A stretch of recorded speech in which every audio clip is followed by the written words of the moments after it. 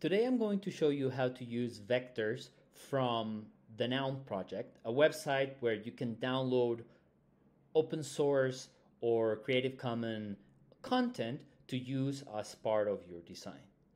The first thing we're going to do is we're going to go here and pick Common. Remember, we are designing a website, and the idea is that you design a poster explaining how is the process of web design.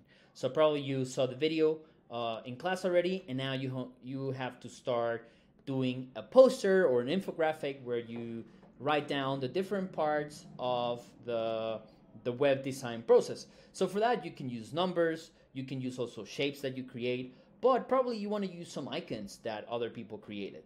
So for that, we're gonna go to our browser, and we're going to go to the nounproject.com. So the first thing you have to do is log in. You can join using your ASF account.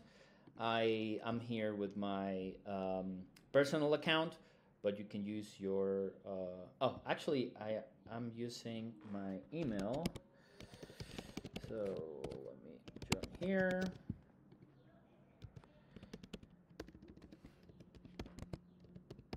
Okay, so let's log in. If you remember your password. There you go. So, I don't want them to. So, what I'm going to do now is that I'm going to browse inside of the website the icons. So, let's say the first part is about discovery. So, think about what icons can represent discovery.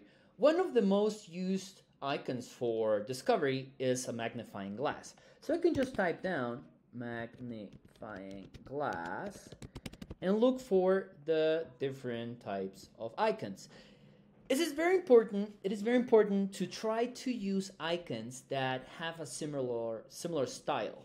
If you use, I don't know, 20 icons and every icon has a very different style, that will probably seem weird on your website or your poster. So I'm going to pick, let me see, something more simple. Like, look at this. This is very, very simple. I think that's something you could do on your own, but I want to find something that is in the middle. Let's say this one, okay? So this one was created by Pedro Santos, and I'll say get this icon. So there are different options for you to buy it. We're gonna go to basic download and then continue.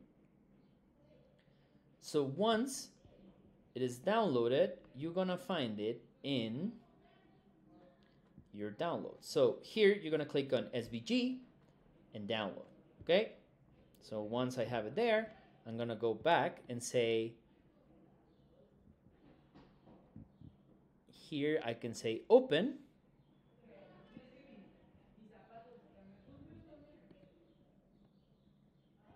And then I can open it from here. The name was magnifying glass. It's here, open.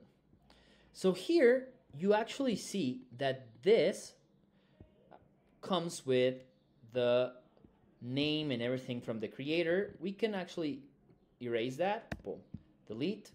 And now we end up with this. So I can just go Command C and then go back to Illustrator and put it here.